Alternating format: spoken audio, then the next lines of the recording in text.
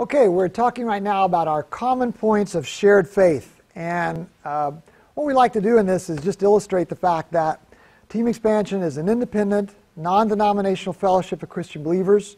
We're committed to the church as revealed in the New Testament, to the unity of the church for the purposes of world evangelism, and to the principles of our Christian church heritage as expressed by phrases like these. Where the Bible speaks, we speak. Where the Bible is silent, we are silent. In essentials, unity. In opinions, liberty. And in all things, love. We're not the only Christians, but we are Christians only. The Bible, then, is the basis for our belief. And the Bible, of course, consists of the 66 books that we follow. We believe that they're all uniquely God-inspired and without error. And in fact, that they're the final authority on all matters of faith and practice, as can be seen in scriptures like these. We believe in God, Jesus Christ, and the Holy Spirit. As far as God goes, we believe there is one true and living God who is perfect in all his attributes. We feel like God is one, but he exists in three persons: a Father, a Son, and the Holy Spirit, each possessing all the attributes of deity and deserving of our worship and obedience.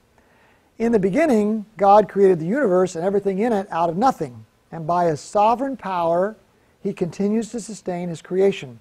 By his providence, he's operating throughout history to fulfill his plan of redemption. We also believe in Jesus Christ.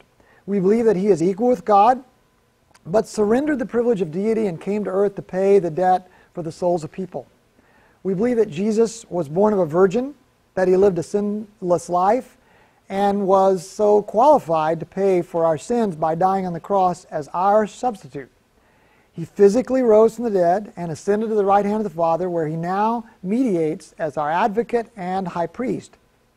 Jesus will return to earth visibly to fulfill history and judge all mankind according to the eternal plan of God. He will return in a majestic and triumphant second coming. We do not hold to any particular position on how the second coming will happen as an organization. We also believe in the Holy Spirit. The Holy Spirit is a divine person, co-equal with the Father and the Son and all the divine attributes. He convicts the minds of sinners. He awakens in them recognition of their need for a Savior and offers them new life in Christ. At the point of salvation, he permanently indwells every believer and equips him or her for personal growth and service to the church. The indwelling of the Spirit is a divine guarantee of a believer's salvation until the day of redemption.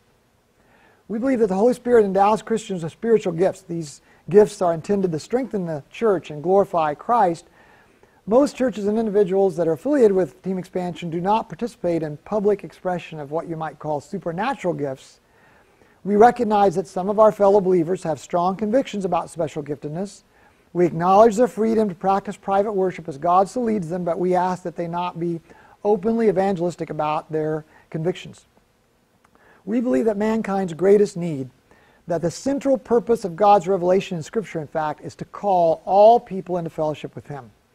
God originally created human beings to have fellowship with him and to glorify him, but they defy God by sinfully choosing to go their own way. As a result of all that, people suffered alienation from God and the corruption of human nature. The salvation of humankind, therefore, is completely a work of God's free grace, not the result of human works or goodness. The salvation is a gift. It's made available through faith in Jesus Christ and him only. We believe in baptism and the Lord's Supper. Baptism, we believe, is commanded by our Lord and his apostles. Everyone who professes faith in Christ must be baptized for the forgiveness of sins and to receive the promised gift of the Holy Spirit. This gift ensures that the Christian has the spiritual power to live for Christ. You can refer back to the Holy Spirit section above. We believe baptism should occur as soon as possible upon confession of faith in Christ, as modeled in the book of Acts. And we believe baptism by immersion is taught in Scripture and demonstrates the death, the burial, and the resurrection of both the believer and of Jesus Christ. We believe baptism demonstrates fellowship and identification with the church, which is the visible body of Christ. We believe the purpose of the Lord's Supper is to remember Christ's death until he comes, and it should always be preceded by solemn self-examination.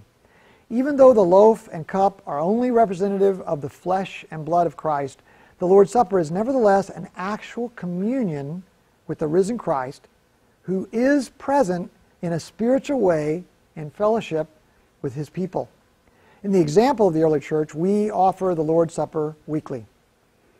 There is an element of human destiny, and that human destiny, we believe that death seals the eternal destiny of each person.